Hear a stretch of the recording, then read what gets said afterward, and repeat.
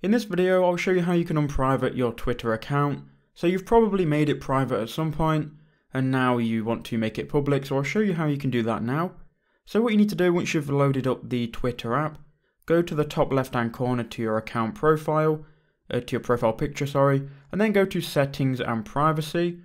Once you're here, you want to click on the third button down, which will be privacy and safety, and then you can see protect your tweets. Now if this is blue, it means your account is private. To unprivate your account, just go ahead and click on it, and it should be grey. Once it's grey, your account will now be public.